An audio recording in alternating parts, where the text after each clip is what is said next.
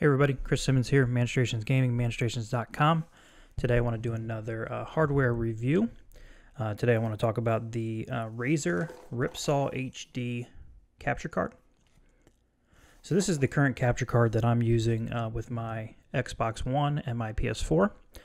So right off the top, this bottom line, it's a pretty good product. I'm pretty happy with it. There's a couple of issues, but for the most part, particularly for the price, it's a good capture card.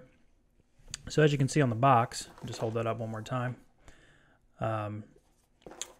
It's a 1080p streaming HD. It does have 4K pass-through.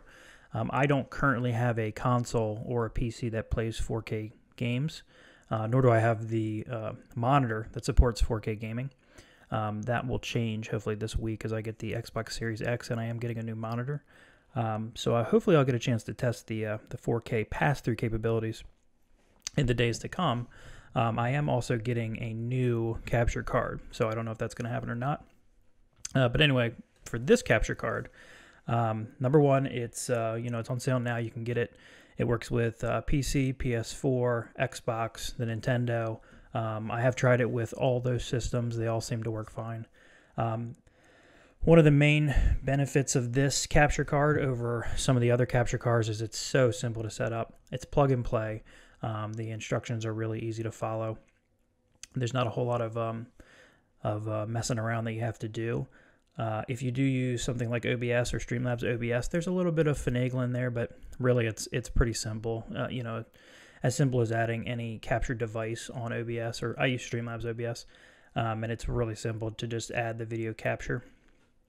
There is an additional step for audio that you have to do. I'm not sure if that's the case for other capture cards or if it's just for this capture card in particular, but it's really not too bad. You can find a tutorial online. It's really pretty simple to set up. Let's see. It works with YouTube. It works with Twitch. It works with Facebook Gaming. It does mention Mixer on the box. Obviously, Mixer is no more as of a couple of months ago or so. But I assume it worked with Mixer in the past. Price, it's about $160, $159.99. Most other external capture cards are well above that.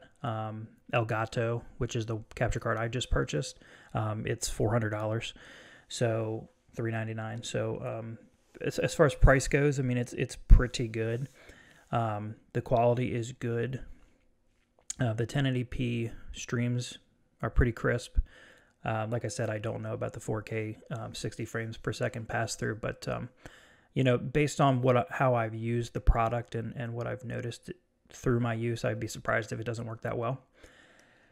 One of the only downsides, I have to say, one of the cons to this piece of hardware is when you use Synapses, which is the Razer software you use with most of their products, including the microphone that I'm using now.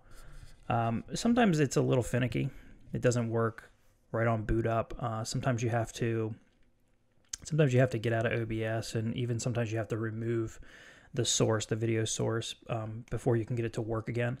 That's not necessarily an issue with Razer or with this particular capture card, but it is something I've noticed. So it's just something to keep in mind.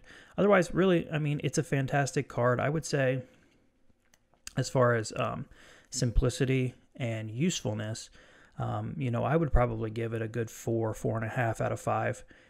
It's definitely, if you're looking to stream, but you don't want to spend a lot of money and you need a capture card, it's definitely something I would consider. The one downside, or an additional downside, is with the generations changing and more 4K gaming, beginning to become the format of choice. It doesn't have a 4K capture element. So like, just to bring up the Elgato again, you can actually save your gameplay at 4K while you're streaming at 1080p. You cannot do that with this device as far as I know. I could be wrong. If anybody happens to know that that's not the case, please let me know in the comments. But as far as I can tell, it does not have a dual streaming and saving function. I have tried to save my stream while I'm streaming, and it's been terrible. The frame rate's been awful. Really just not a good idea. So that is one of the downsides to this card. Is strictly for this capture card. It's strictly for streaming. You cannot you can't save your gameplay footage at a higher resolution.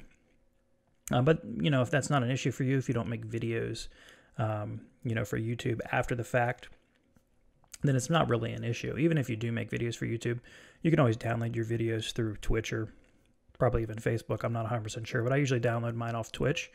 And, they're 1080p, full HD. So, they still look pretty good. It's not 4K. I know that's the new big thing, but they still look pretty good. And you can always go that route. But, not having that ability to save games in 4K, especially with the new generations coming up, that is kind of a drawback. But otherwise, I think it really is a great capture card. You can't really go wrong. I like Razer. I know I've read some different reviews online. Some people don't prefer Razer. They've had problems or whatnot. But really, all my experience with Razer products have been pretty good. And I'm not affiliated with Razer at all. I know they have, they have people that, they pay to use their products and whatnot. I'm not affiliated at all. I bought the product. I've been trying it for probably about 6 months now. And it's a good product, so I wanted to do a review of it. And so that's it. Pretty quick review. If you have any comments or questions, please leave a comment at the bottom. And if you like the video, please hit that like button. If you want to see more content, more reviews, please hit that subscribe button. I think I'm going to go ahead and review the Siren next. It's one of Razer's smaller microphones.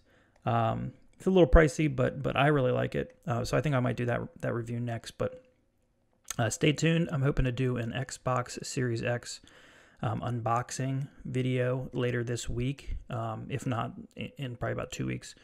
But and then hopefully I'll have some 4K gameplay once I get the Elgato moving forward. So appreciate your time. Thanks for watching. If you like that, once again, if you like the video, please hit that like button. Please hit that subscribe button. Have a good day.